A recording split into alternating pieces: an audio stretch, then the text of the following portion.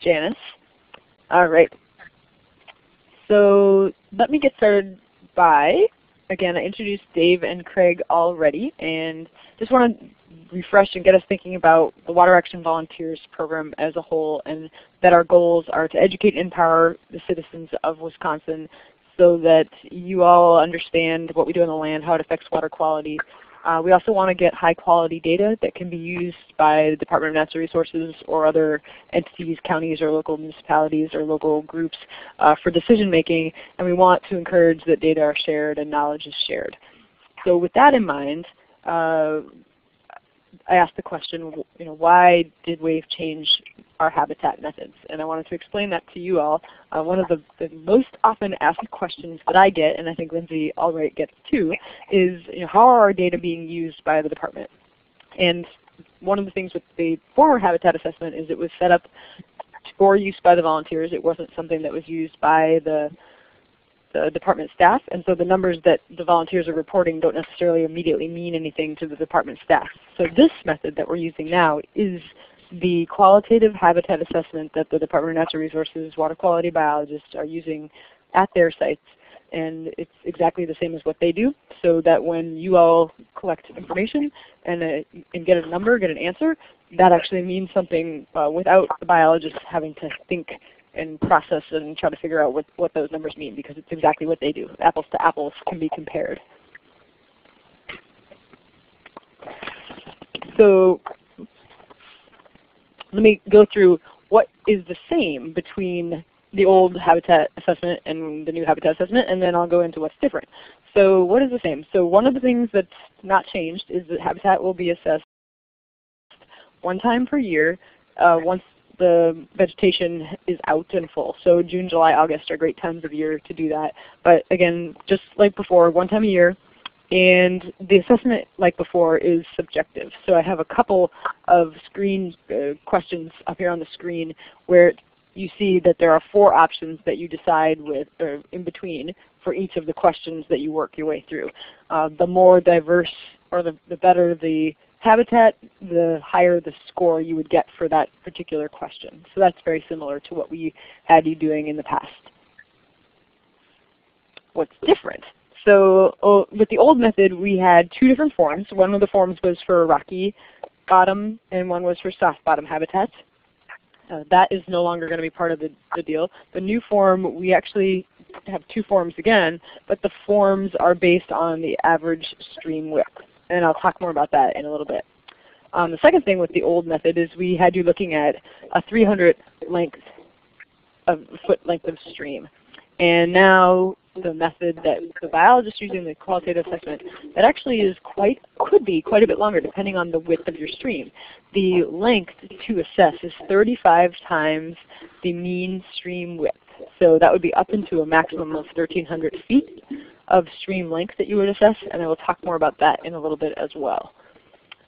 Third thing is that in the old method, there was some information about what was happening on the left bank or the right bank. And in this new method, we don't have to worry about left or right banks. And then the only other thing that with the new method, we need to measure stream width multiple times to figure out the average stream width. And then there's some new ratios that I'll go through with Craig and Dave to help you understand some of the new questions that have to do with some different terms and some new ratios that are considered. So the biggest difference is that if you cannot assess, either for safety reasons, for landowner permission reasons, for it's just too far, if you cannot assess the 35 times the mean stream width, then please don't collect habitat assessment at all. And the reason for that is that we really want the biologists and the volunteers to be doing the method in exactly the same way. And if we modified it for the volunteers, say to make it a shorter length, like in our old method, then it wouldn't necessarily be the way the biologists do it, and it could be that some information was missed by not going out the full length of the 35 times the mean stream width. So if you can't go the full 35 times the mean stream width, do not worry. Just don't go and assess habitat.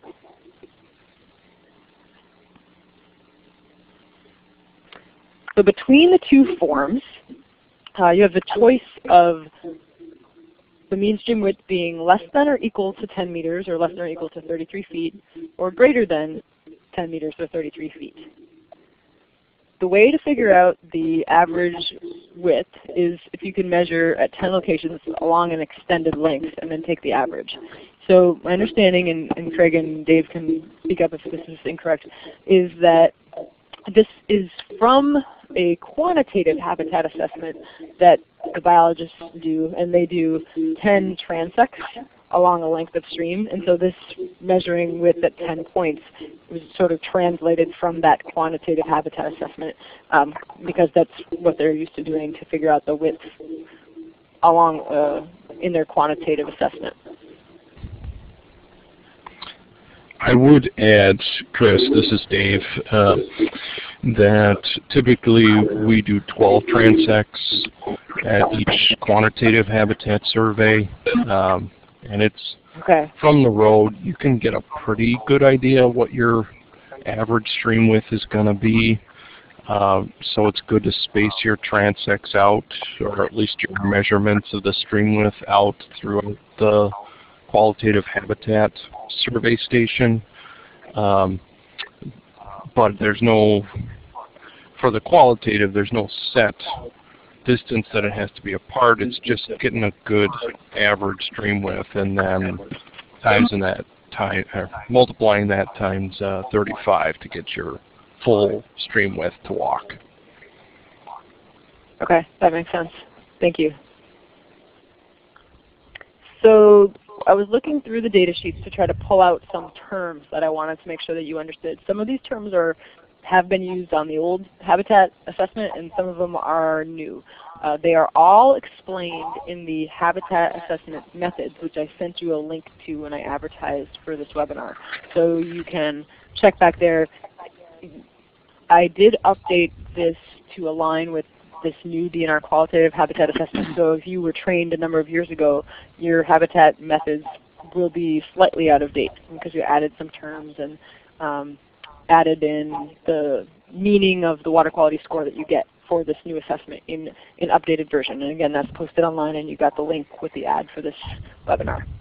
So the first term I wanted to talk about is the riparian buffer. And basically, riparian area is the land next to the stream or alongside the stream. So generally, it's, if you're not in the stream, it's where you're standing is in a riparian area. Then in any stream system, there's a sequence of what are called riffles, runs, and pools. And most of you are probably familiar with these terms, but just to be clear, a riffle is the area where there's rapid movement of the water. The water is generally breaking over rocks, it's turbulent, and it tends to be pretty shallow areas, like in these photos. Runs, on the other hand, are when the water is still moving quickly, but it's deeper, and there tends to be less breaking of the water surface over rocks, or little to none of that information, or of that. And then pools, like you think of a swimming pool, these are the deep, slow water areas of the stream. And I might add, this is Craig, regarding the pools. You will see a definite depth change between, say, a run into a pool, as well as you might see a little back eddying on the water. But you definitely see higher depth, slower movement, and again, back eddying. Thank you. Okay, and then looking at one of the terms, we're looking at fine sediments versus rocky sediments.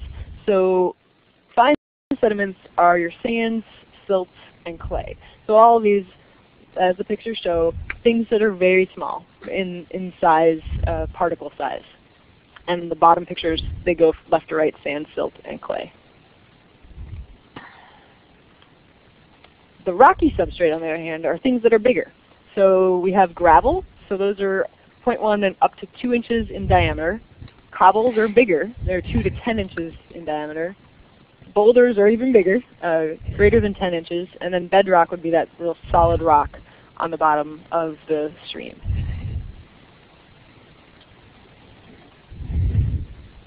Then a new term that I had not introduced in the past, and this is one of the things that's been updated in the habitat assessment methods, is this term called the thalweg. I think it's a great word. It is the path of the deepest and fastest water in the stream. So if you happen to be somebody who canoes or kayaks, you probably follow the thalweg, and maybe you didn't know its name, but it's on the outside of bends, the figure in that sort of aqua color, the outside of the bends, and then crossing sort of the center where it's straight away, and then back on the outside and down the center. So oftentimes you can see the thalweg in a stream when you're standing on shore, though I did have difficulty finding an actual photo that you could actually see that water movement in the thalweg. Here's a picture that I thought was a neat way of presenting it, where it's winter, so the thalweg, the water is moving in that area of the deepest and fastest flow, so you can see where they've drawn in the line of where the thalweg is, which is where the open water is showing up in this particular stream.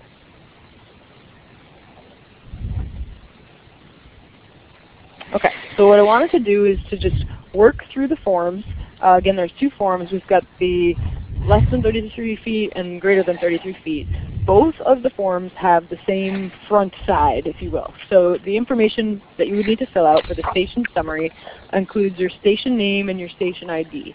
It's very important that you fill this information out if you're going to be turning your paper data sheets into anybody. If you don't, particularly your station ID, since people can have different ways of calling a station name, in our DNR SWIMS database, it's named one way as a station name. But very, very important, the station ID number must be recorded because that's linking your station with a GPS coordinates and a county and literally getting you to that point.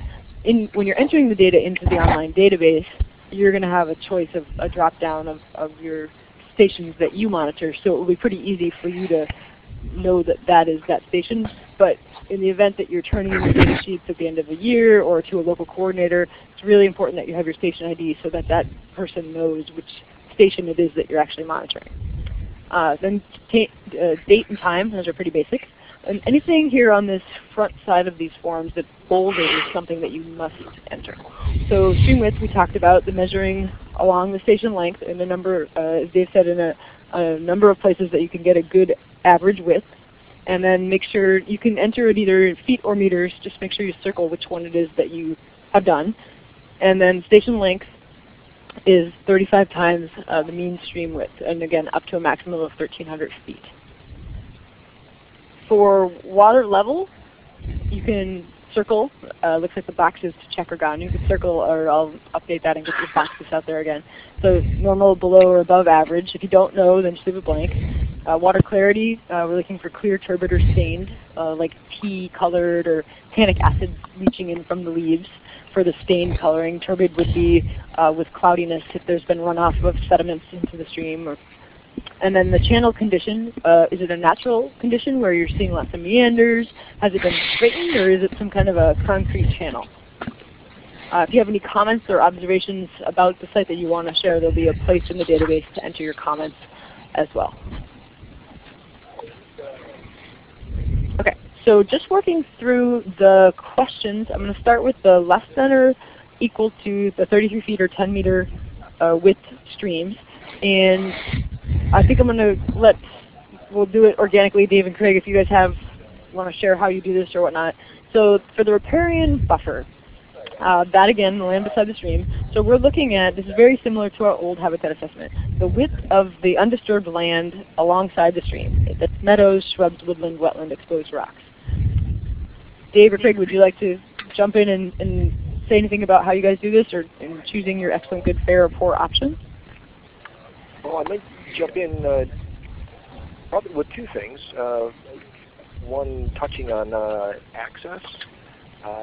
With streams, and many times the land on either side of the stream isn't owned by our volunteers or who's out there.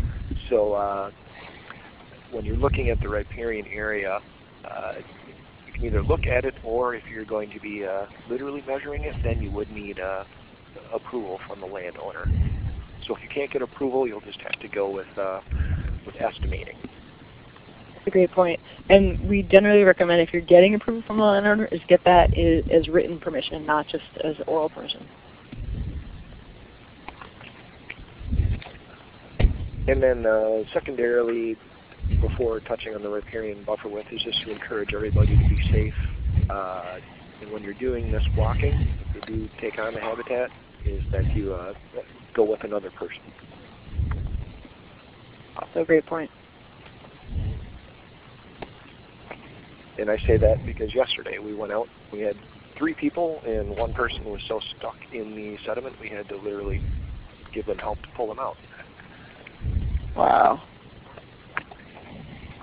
Yep, so those are great things to heed, and again, I totally support that and highly recommend that for everybody, and make sure that that gets put up on our website as well. And then to just return to the riparian buffer width, really you're standing in the stream and you look laterally out.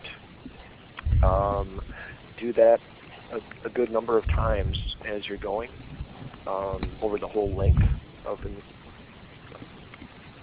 the station. So you're giving just a good general approximation of what that riparian buffer width. And if it's in a zone where you're arguing between, say, fair or poor, maybe fair or good, you will have to make a judgment call, and just try to justify it in your mind that because sometimes telling the difference between 5 meters and 4.9 meters, that's pretty difficult. But again, this is a overall estimate of riparian buffer width. And that's a good point. When you're entering your data online, you're only going to have a drop-down choice. It's going to show up as 15, 10, 5, or 0 for this less than 10 form. So you won't be able to pick halfway between the scores that are shown there. You're going to have to pick one and go with that.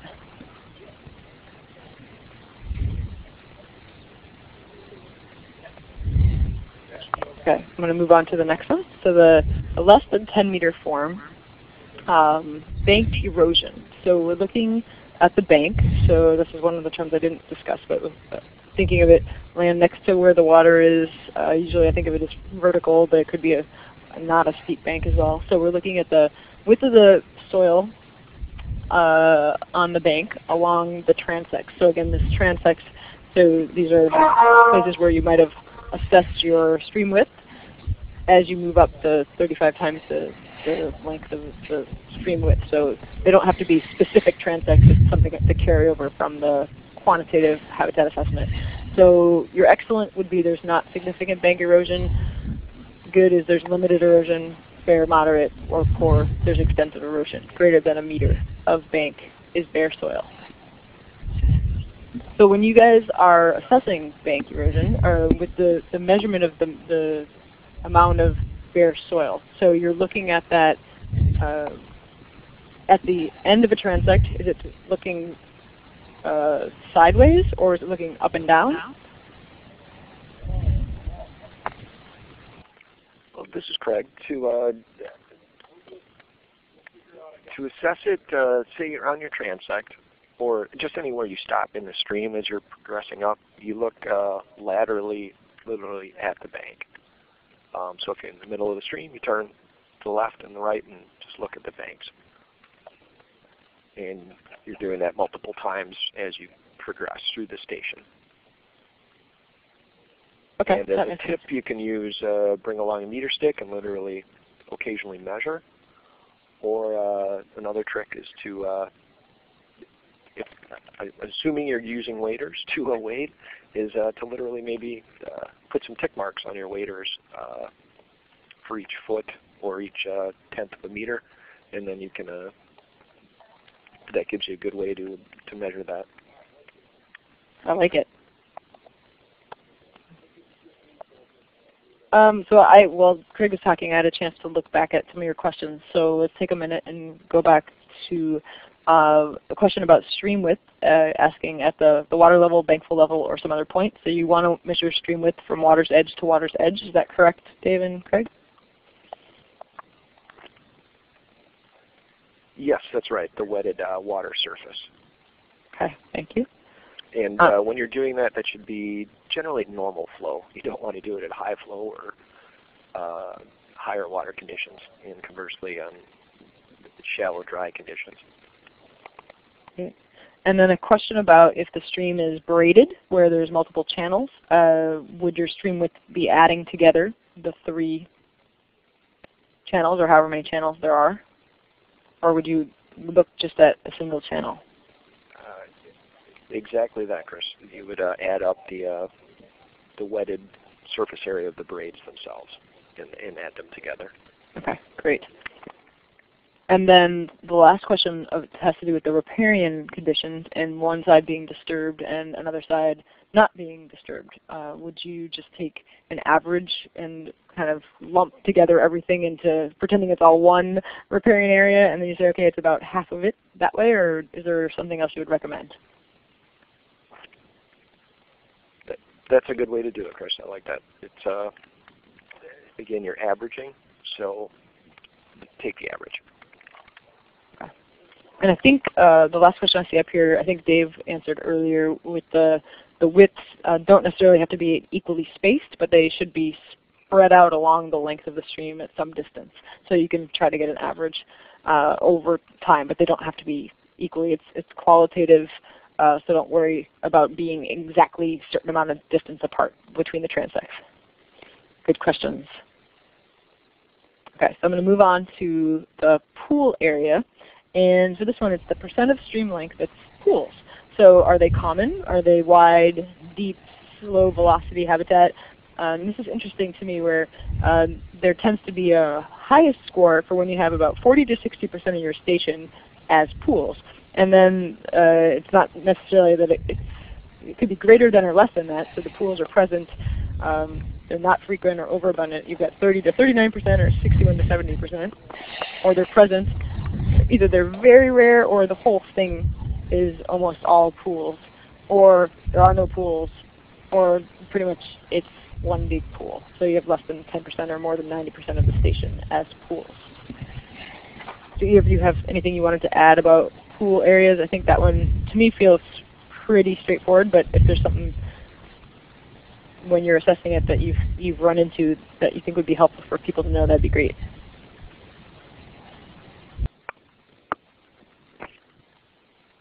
Any thoughts on this, Dave?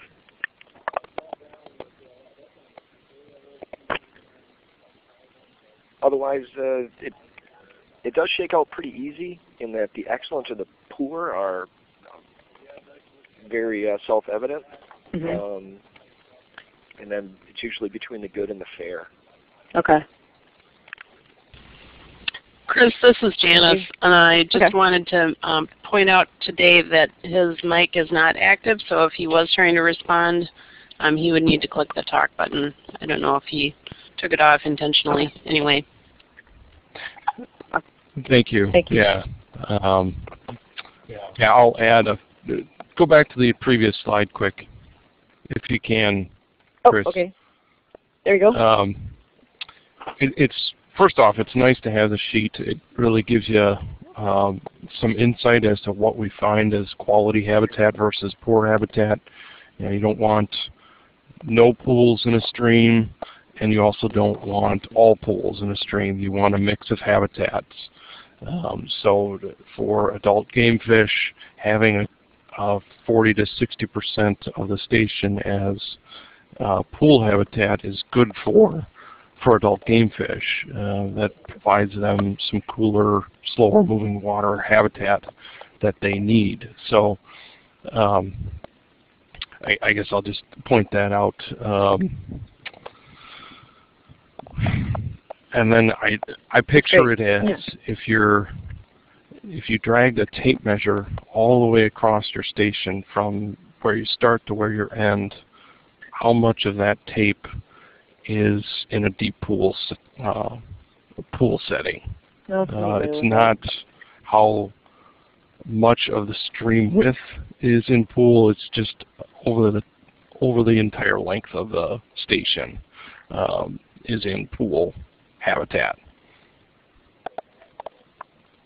That's great. Thank you. Okay, So then on the form we have the width to depth ratio. So this is the average stream width divided by the average all-wig depth in the runs and in the pools. So I think as Craig was just mentioning, if you marked your waders where in sort of depth measurements, one of the things that one of the other biologists had suggested that he does is he just walks the stream, so long as it's safe. Again, that's prime importance here. If it's too deep, if it's going over your hip boots, please don't do it. But if you are able, you could walk, and then as you walk the station length, then you can assess the depth of this all-wig and the pools based on what you have on these measures on your waders. One way of doing it. So the ratio, if your stream is very deep and narrow, you get a low ratio, so you get a high score. If it's relatively deep and narrow, you get a ratio 8 to 15, moderate 16 to 25, or if it's relatively wide and shallow, you'd get it greater than 25. Any tips from you guys on this one?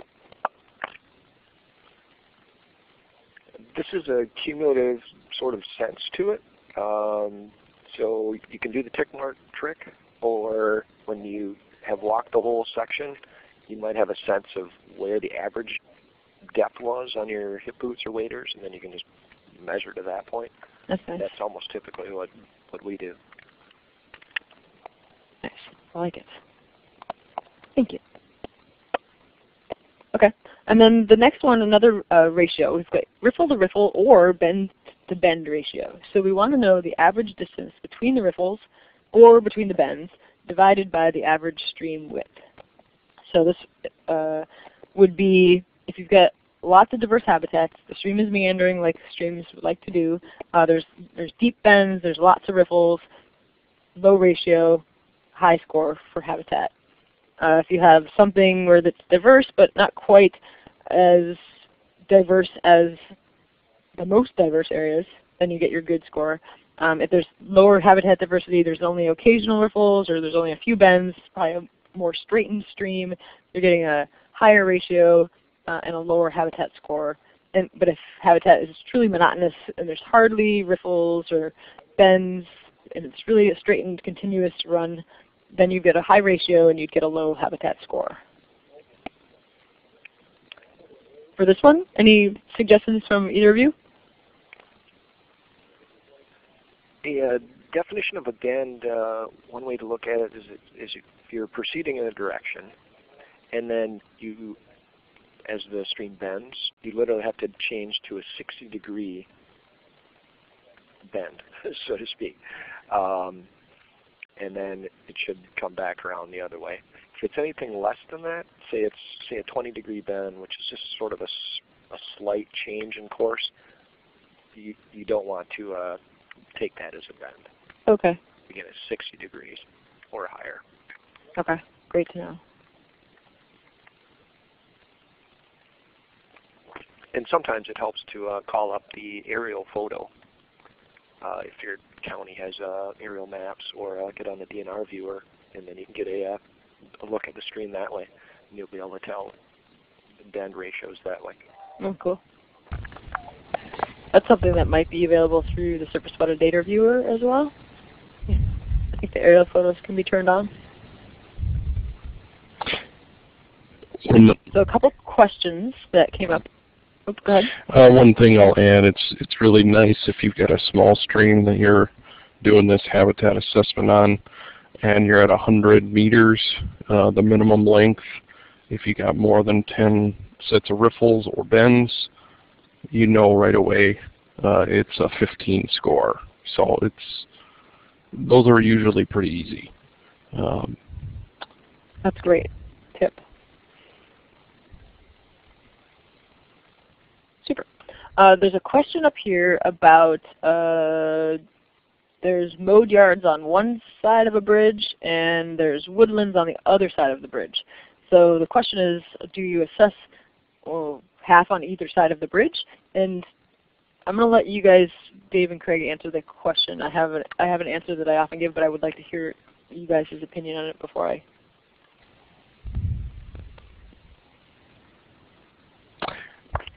I'll take a stab at it, Dave, if you disagree. I might say one half of the stream would be wooded, the other half developed. So 50 wood, 50 developed. Yeah, and so I think the recommendation in terms of choosing sites, so in general, we like to think of sites being located upstream of bridges because they're less impacted upstream of bridges, but not every site is located upstream of a bridge, so that's okay. So I would say it's your choice of where you call the station. If you start the station at the bridge and only go downstream from there, that's okay. Or you could do and split the difference as you said, the 50-50. And then the similar question actually has to do with having a. Okay, thank you. Similar question has to do with a culvert. So that's kind of, if you could say, a culvert or a bridge. So you can choose where you would create your station. Guys, would you exclude it from the stream width where the culvert runs through, however?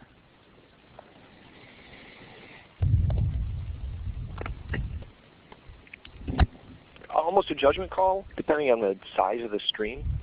If it's a tiny little stream and the culvert's 30 feet long, then definitely don't include it in your 35 times. But if, say, your stream's 3 meters or in width,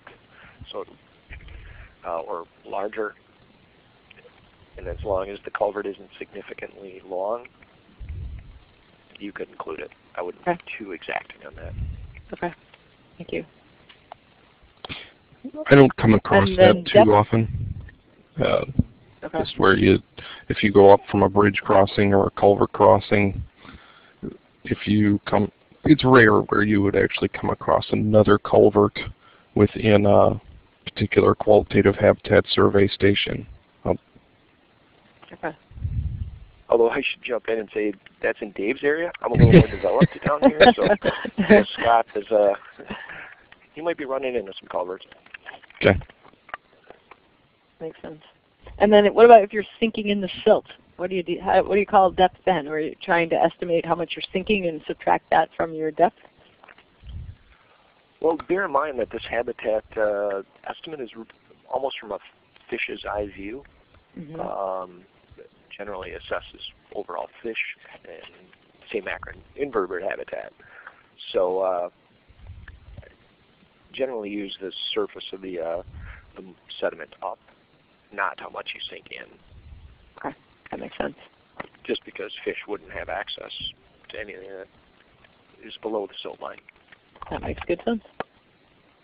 Okay, I want to move on to the next question in the form. So it's fine sediment. So again, these are your sands, silt, and clays, these very small materials that are making up the substrate or the bottom of the stream. So are they rare or absent? That would give you an excellent habitat score.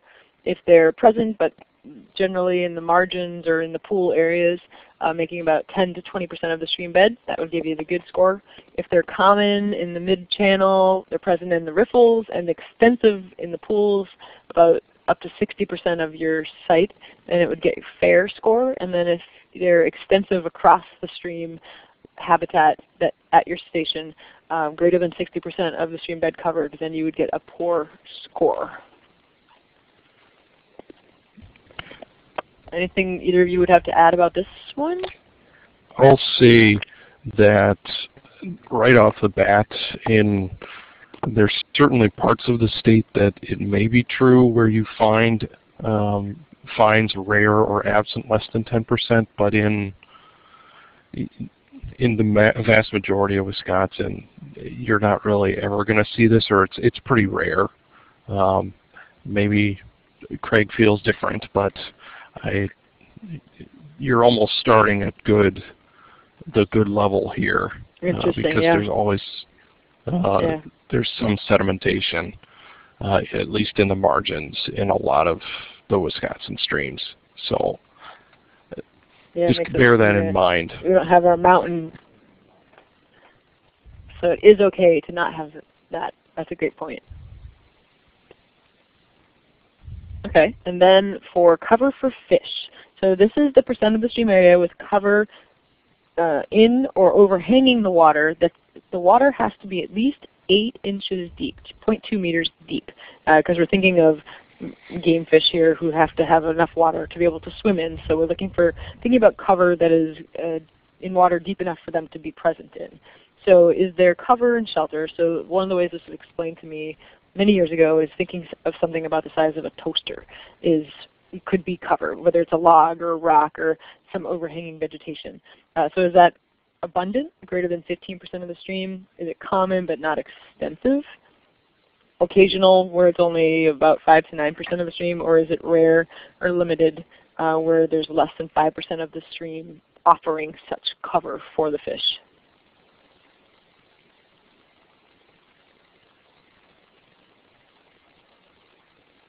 Is there anything in particular that either of you do when you're assessing the cover for fish that you'd like to share?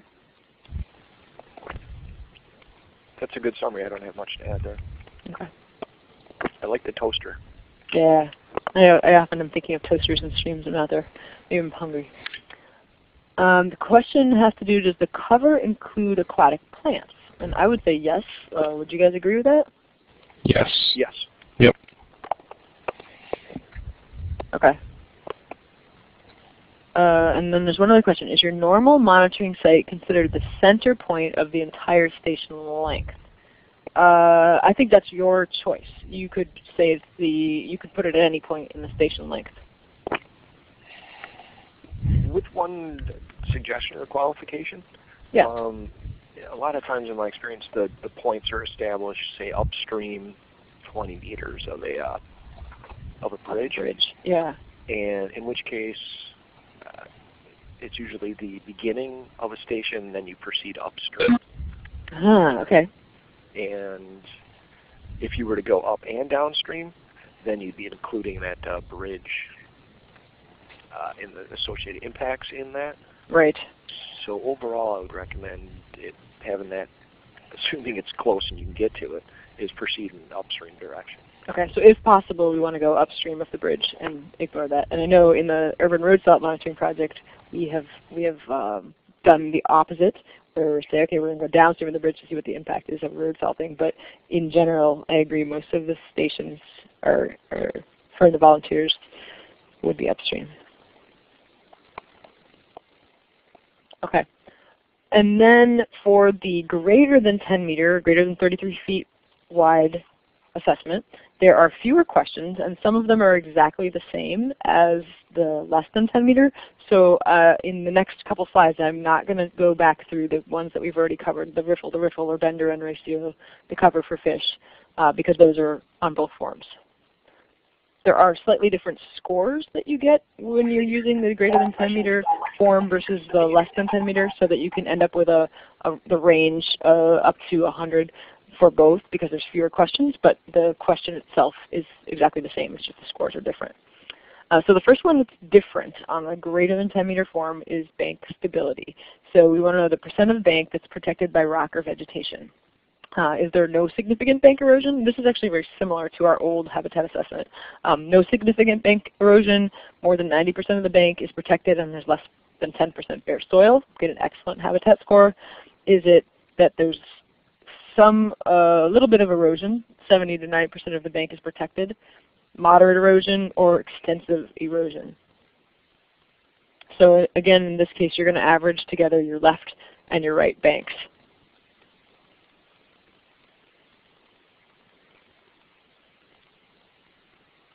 The next one, the maximum thaw leg depth. So we're looking at the average of the 4 deepest depths recorded. So are the stream, is it very deep, greater than 5 feet? So I hope you didn't walk through it at that point. Is it relatively deep, moderately deep, or relatively shallow? And so a little bit of clarification on this one.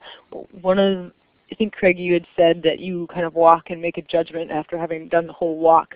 So is this something where you actually are taking 4 measurements, or are you walking the whole thing and saying, okay, this is the point where it got to on my waders, or I know I couldn't go into that pool because it's over my head, or whatever? Are you doing kind of a judgment without making those 4 measures, or do you recommend making 4 measures? Generally making the judgment. Okay. Okay. I don't see any new questions coming up, so I'm going to keep moving through. Oops, it's in here. It was hidden. We'll keep going. We talked about it before. So the rocky substrate. The percent of the substrate by area that's either bedrock, boulder, rubble cobble, or gravel. So these bigger materials that we talked about earlier.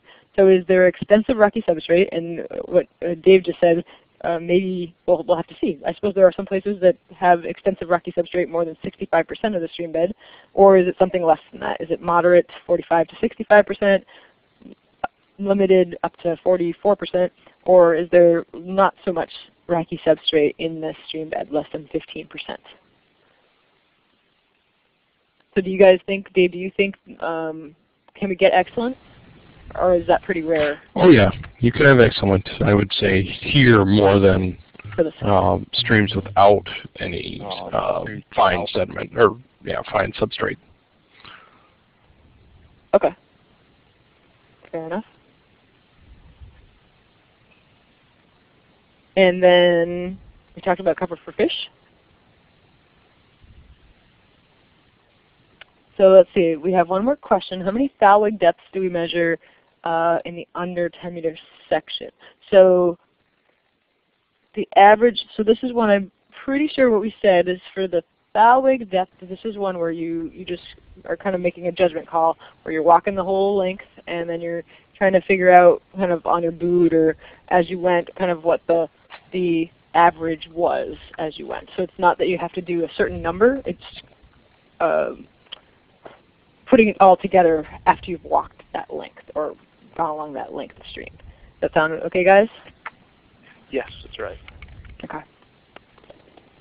If okay, you, so the thing that I would say, if you feel that you want to, we're not going to turn away you doing that, taking a set of measurements as you go, or come back down after you've walked the whole thing, just to kind of verify what you're thinking. That's fine, but there's no set number of measurements you have to make. Okay, thank you. Yeah, so one of the things that I really like about this DNR qualitative habitat assessment is we actually have a way of interpreting the results, whereas in the old habitat assessment we had this funny range of scores, which was 13 to 52 in the old one, and then we kind of had to go over time and say, oh, you know, what does that actually mean? And you could only compare your one site to that site in another year or sites that are nearby. But in this one, the person who put it together came up with a way of scoring water quality. And it's sort of like, I guess, a school exam where you get excellent water quality rating if you've come up with a score of more than 80, good if you're 60 to 80, fair if you're 20 to 60, and poor if you're less than 20. So you have an immediate result by summing up your questions, the answers to your questions, to come up with this range of scores. And I think I only have one more slide, which is our curious girls watching us do some streamflow monitoring a few years back. So with that, I will open it up to Dave and Craig if you have anything else to add that we should have covered, or if anybody has questions that you haven't asked as we've worked through.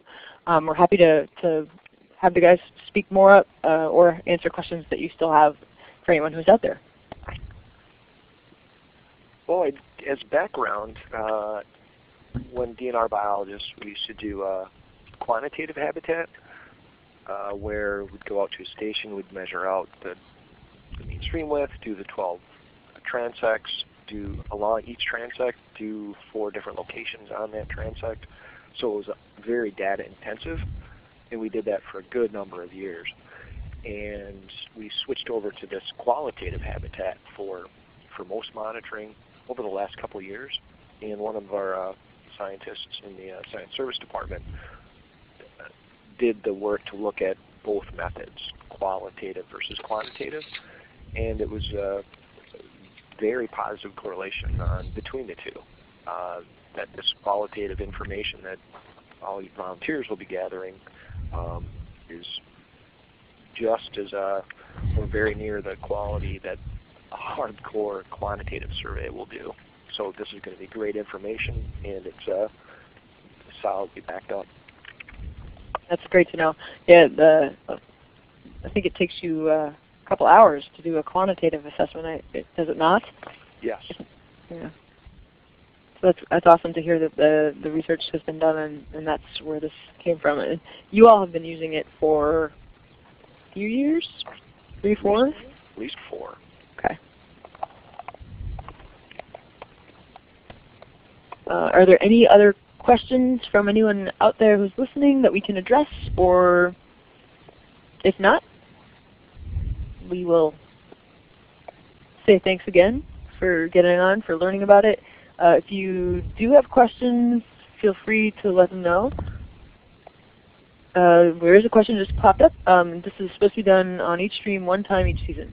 Yes, if you can, if it's safe, if the length is not too far in terms of your ability to move up the stream, landowner permission, and safety and water depth, then yes, that would be the goal, is 1 time on each stream each year. And sometime June, July, or August are great times once the grasses and the vegetation has started to show up.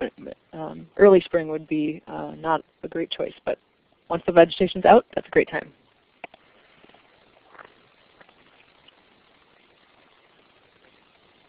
Any other questions? All right. Thank you very much, everybody, for getting on. Thank you, Dave and Craig, for giving all of that great insight, and safe monitoring season to everybody. As we move through, we got some rainy weather. I'm not sure what people's streams are like. I know they've been high, so please be safe, and thank you very, very much for all your monitoring. Just as one more final closing. Folks who have questions about our online database, the programmers are now working on getting that set up, and we are pushing hard to try to have that up and running for you before the end of this month. And thank you, Chris, for putting this together. And sure thanks thing. to all the volunteers. Sure thing. All right, have a good Friday, good weekend, everyone.